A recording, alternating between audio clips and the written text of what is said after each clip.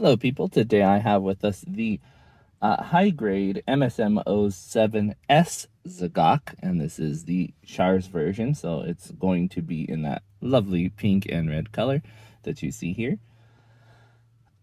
This is a very early high grade. People talk a lot about this one being very floppy, and that is true to an extent. Like you can see, there's a lot of flop to this one, but I happen to really like it. It does what it needs to do, and it's a very cheap price because it is, again, a very early high grade kit. It looks fantastic, and I think that goes a long way for me forgiving some of its shortcomings.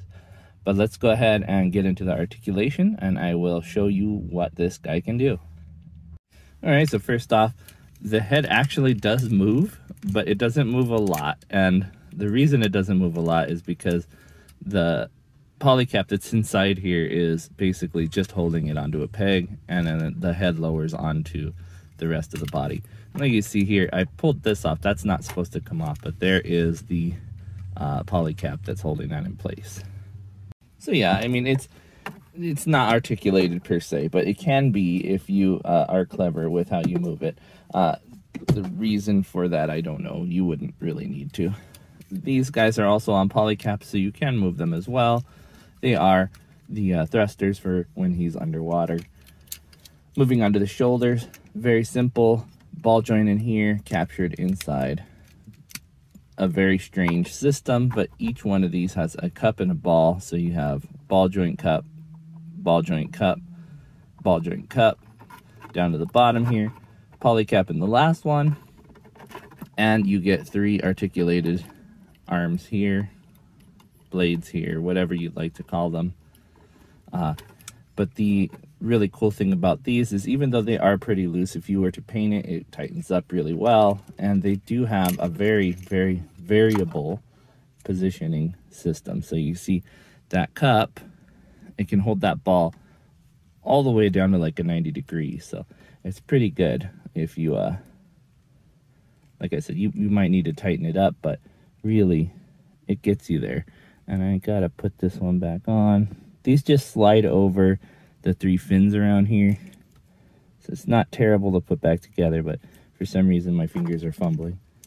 There we go, okay, back together. All right, and then at the waist we have a polycap. Lets you move that one there.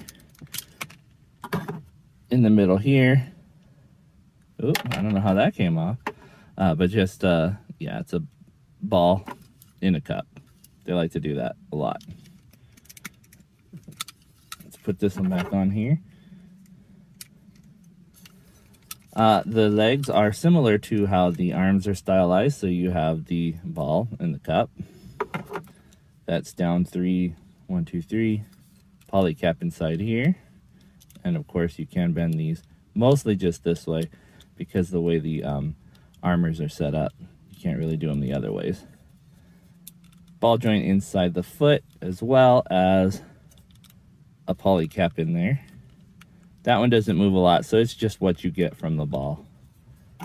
Very simple articulation, but again, it is a very cheap kit, a very early version of what you normally see your high grades being capable of doing nowadays. So it's definitely aged, but it's a really cool one. Moving on to our size comparison portion, you can see the high grade GBM base Gundam is taller than this one. Remember, this one is actually taller than the original Gundam by about a head. So it looks like a normal Gundam would be about the same height as the Zagok here. And another 1/144 scale kit. This is the Alto from 30-minute missions. You see they are just about the same height, which means this guy's a little short for a Gunpla. Here he is standing beside Jinrai from the Frame Arms series. This one is in 1/100 scale. Here's the Frame Arms girl, Architect, and she is in roughly 1/12 scale, but you can see she's much taller than he is in terms of what size you're looking at. I have seen quite a few customs using either Frame Arms girls or 30-minute missions with these ones. I don't know how exactly you would be able to do that, but that's a really cool idea. These noodly arms would be really cool on a girl kit. Here he is standing beside a Hexagear Governor. This is a Nero in 1/24 scale. That is by Kotobukiya. And of course, we have him standing next to my master grade 1/100 scale Alex Gundam. This guy definitely dwarfs the Zagok here, but again, in scale, this is 1/144. That one is 1/100, so it makes sense that he's a lot bigger. So overall, not a lot going on with this little guy. Lots of articulation in the arms and legs, but other than that, he's pretty static. No head motion, nothing like that, but that doesn't really need to be. I mean, when you see him in the show, he's doing some dynamic poses with his attacks, you know. But you can get all that with what you got in the box. And I think that is one of the cool things about this one that people often overlook. There is a real grade version of this one in particular and a premium Bandai version of the normal mass production version. So if you wanted to get one with a lot more detail, but almost as floppy, you are able to get one of those. This one cost me $10. I know I've seen him cheaper than that. I've seen him a lot more than that. But for a high grade of this caliber, I think this is definitely worth the price of $10. He's so cool. Really easy to make. You can finish him in one setting, and it takes to paint really well because there are a lot of big pieces and pieces that don't really touch each other in terms of you know, their articulation. So yeah, you do have some meeting on the corners if you were to tighten that all up, but like I said, the internal stuff you could definitely do with some tightening up. So if you wanted to paint those, it's definitely an idea. He's a really cool kit for not a lot of money, and even though it doesn't come with any extras, I think it's worth the price.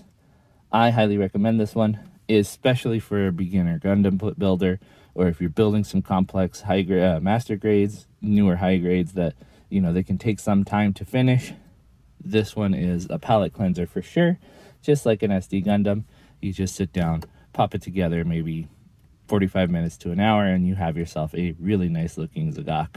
And you can army build these too, because there were quite a few of them in the show, at least in the blue color, but still. With the Char's version, you have a really nice finish. I don't know why you would make an underwater unit in red, but that is Char, so that's how it goes. But that's going to be it for this one. Thank you guys very much for watching. I will see you guys next time, or you'll see me, but more than likely you'll see my stuff. Bye-bye.